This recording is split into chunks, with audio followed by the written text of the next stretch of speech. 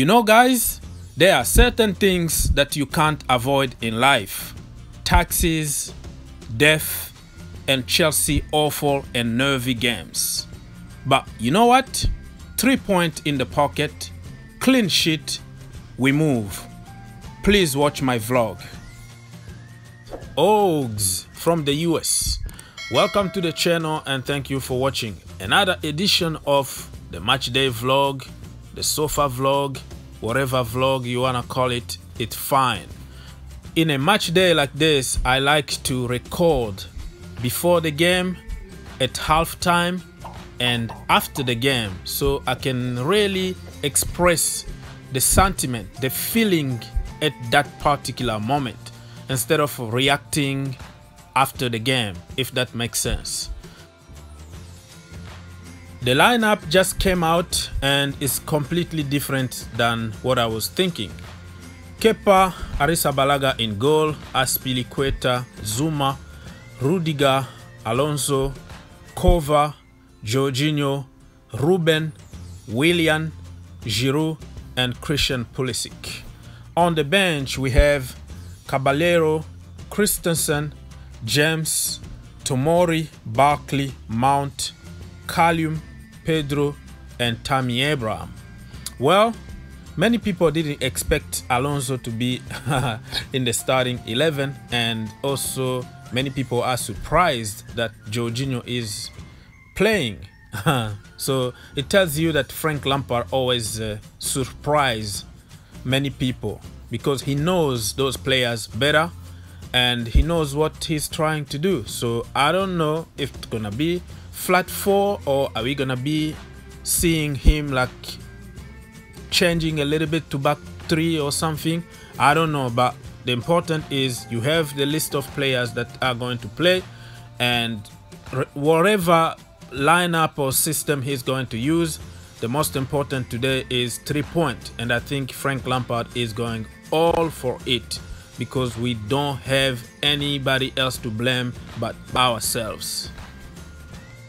Anyways, guys, like I always say, Frank Lampard can't win unless there is a positive result. So it's gonna be always people who are not going to be happy about the lineup or the system we play, but at the end of the day we're gonna come together if we win, and we're gonna get even more divided if we lose, because everybody is going to question Frank Lampard why and why not. You know what I mean? Pretty much everybody is complaining about Rudiger starting, but remember in the last press conference Frank Lampard said that Christensen was injured. He came off because he was injured. Maybe he doesn't want to make it worse, so let's just trust Frank Lampard because he doesn't have any other choice. Tomori is still not fit yet. Who do you want Frank Lampard to use in that position? So on his day, Rudiger can be a good player. I know football fans have very short memories, but I remember when Tony Rudiger was injured, everybody wanted him back because that defense was very bad back then. So it's not only about Rudiger, it's about the whole defense. So anyways, let's wait and see what Tony Rudiger can do today, because he's been very active on social media. Hustle, let's do this, come on Chelsea. Now you have to show us on the field. Okay, do the talking on the field, not on social media. Jorginho is back, and many people also are very happy because he's going to play with Kova. So Kova need to protect him in order for Jorginho to perform. So that is the only world class in our team that we need to protect at any cost so he can perform good. And Kepa Arrizabalaga, what do you want me to say? We don't have other choice, in my opinion. Ruben, yeah, we really want to see Ruben, what he can do today. And guess what? Hakim Ziyech, the wizard himself, is at the bridge to encourage the team. Wow, I'm so happy about it before even the beginning of the game, because you know the colleagues are going to do it for him. Okay, do it for Hakim, please. Don't let me down.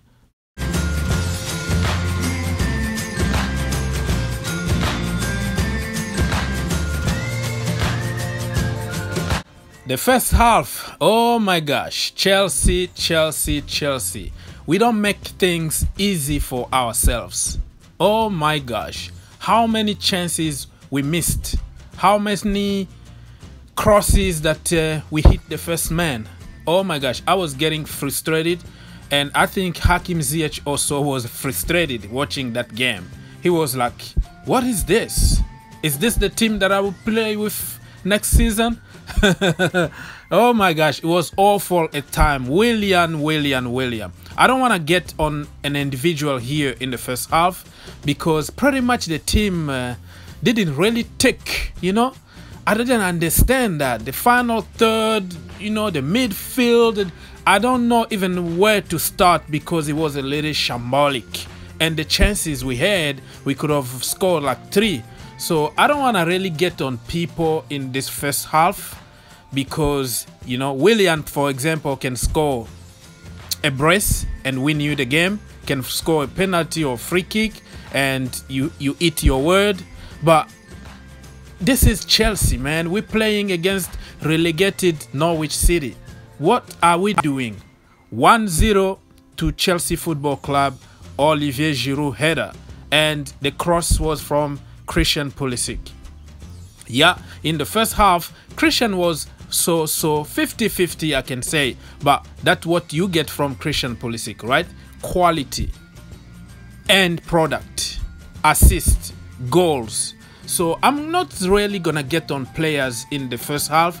It's a big relief for me right now and for the whole team, because we were under a lot of pressure, man, and it was a perfect timing for the goal right before the halftime. 1-0 up, so we can prepare the second half, maybe make some adjustment, and let's see how it goes. Go you Blues, don't let me down. Second half, same old Chelsea. 75 to 80% possession, but no end product. I can't really pinpoint one player, because the whole team looked very heavy. You know, we couldn't like cross the ball properly, we couldn't pass the ball properly. I don't know, everybody was like on vacation or something like that. I was sweating. I was very afraid, because I knew we could concede at any time. This is a Chelsea thing. We can have 90% of the ball, but they can counter, and one chance is enough for them to score against Chelsea defense and goalkeeper. So at the back of my mind, I was always thinking, oh gosh, don't let this happen, please. And when you are just leading 1-0, anything is possible in the Premier League. Okay, let me give some credit to Norwich goalkeeper, because he was immense. How many one-on-one headers, shot, free kicks that he saved. So if it was Kepa, well, we were going to concede, and people were going to blame Rudiger and Zuma, right? Yeah, you got it. It's not an agenda here. I have to talk about my team. So Kepa was very quiet, because he didn't have anything to do really. We had the ball 80% at some point in the game. He had really nothing difficult to do, but I was just afraid that if they got a counter, we could easily concede, because that's a Chelsea thing. Anyways, guys, what a nervy ending. For me, I was just praying that the game is over, so I can just relax and start thinking about other things. At the end, God finally listened to me and helped us to get a victory, 3 points in the pocket, clean sheet, and that is the most important in this moment.